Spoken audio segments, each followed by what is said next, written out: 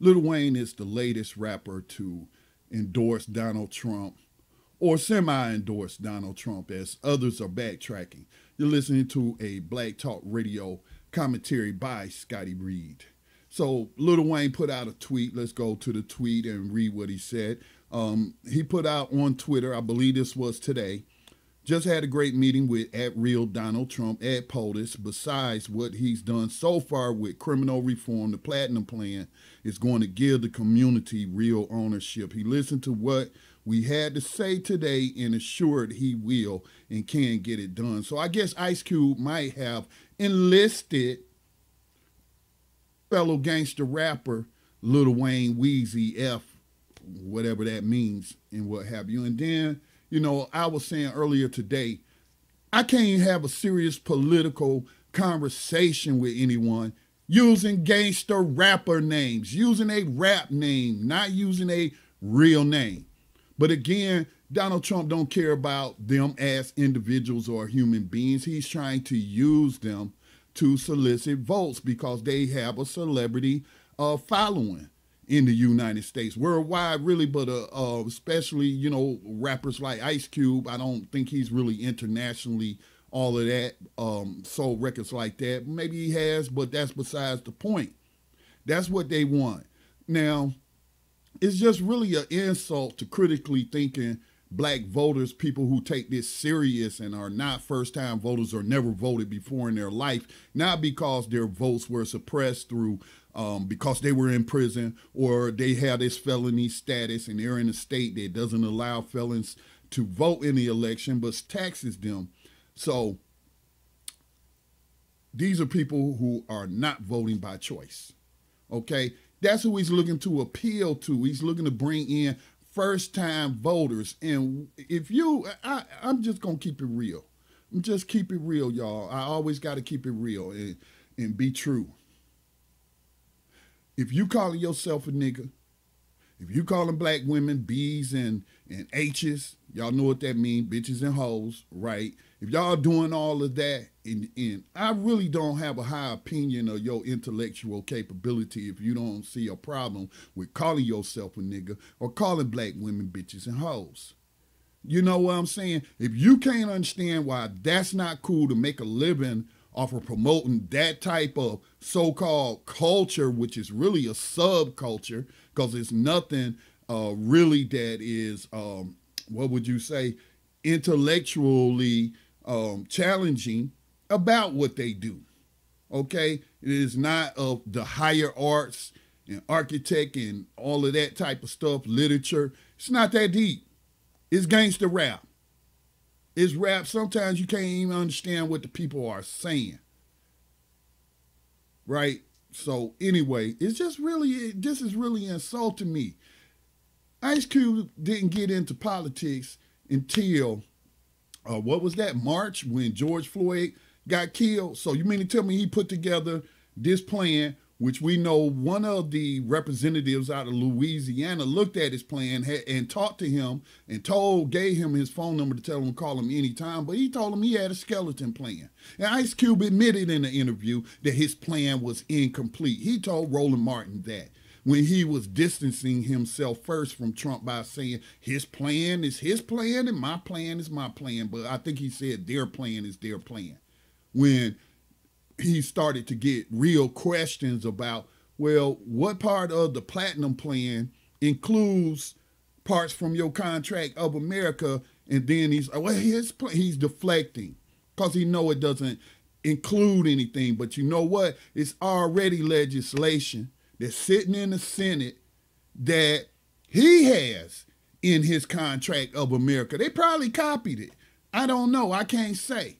All right. But this legislation is sitting in the Senate being blocked by Mitch McConnell because the Senate is under a Republican majority right now. He won't even bring the lynching bill to the floor. Police, banning, no not warrants. This is federal legislation we talking about, which takes precedent over states. And states would have to follow the federal. Okay, this is legislation put forth by Democrats. I don't know if any Republicans in the House signed on to it. You know, it wouldn't be unusual if they did, if you got like two or three. Okay. But anyway, it's being blocked. And so it's tangible stuff like that that's already been put forth that, and you got Ice Cube admitting that he never even finished his plan. His plan is still a work in progress. And whatever, I guess we can give you an A for effort. You know, they give participation trophies. But I mean, I'm just really offended that these people think that they could just jump into this on short notice. And just because of their name and their fame and their money, that they get to talk to the top echelons of the people in power and not really working with the grassroots and what have you. Okay? This is just really insulting to me as an intelligent person, let alone a black man, that you got white people like Donald Trump who think that these people represent me. Okay? Gangster rappers do not represent me. Drug addicts do not represent me. This is what these people have promoted all their lives. And so now Lil Wayne, the question is Lil Wayne working with Ice Cube? Because he's mentioned in the contract for, man, let's go, look at the tweet again. Besides what he's done so far with criminal reform, the Platinum Plan is going to give the community real ownership. He listened to what we had to say today and assured he will and can get it done. So who is this we? Okay? Who is this we?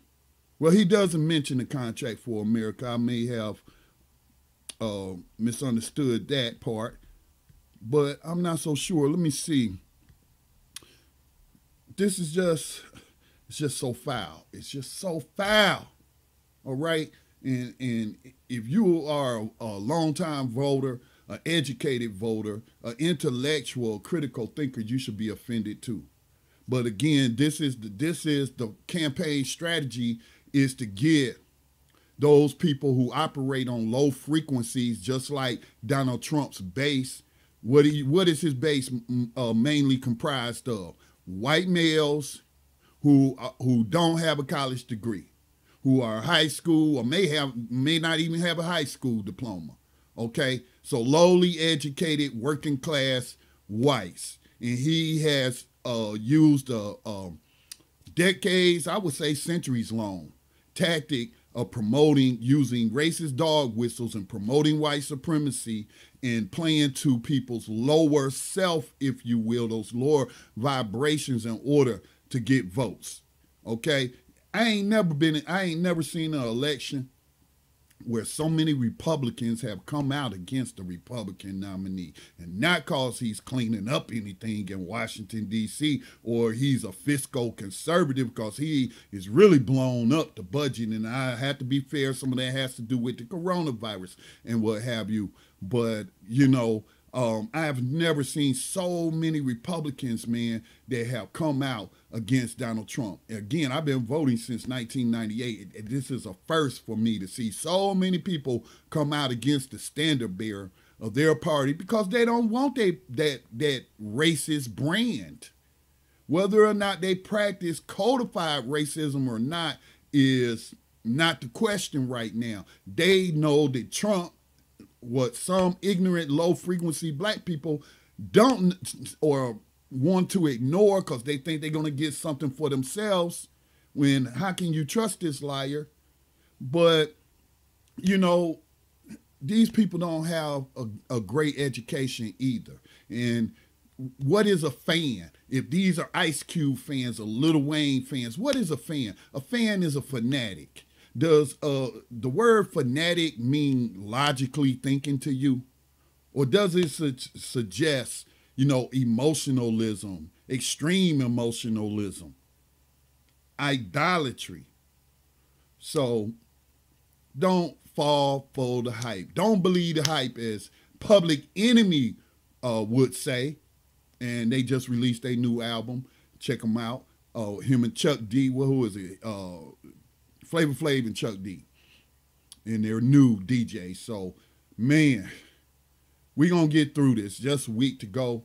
And again, Donald Trump's got to go by any means necessary. He is a threat in so many different areas, not just criminal justice, but not just racism and institutional white supremacy, not just his material support for domestic terrorists, neo-Confederates, and the like, but the climate, this COVID-19 pandemic.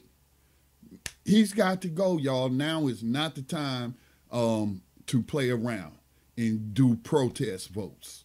Okay? He's got to go. He's got to go. So I hope y'all will hold your nose like I did and pull the lever for Biden Harris, because he's got to go. Donald Trump is a gump. And he's contributing to the deaths of so many people with this pandemic that didn't have to be. So please continue to support the production of independent media. Make a donation today to the Black Talk Media Project. You can go to blacktalkradionetwork.com and make a donation today. Peace and blessings.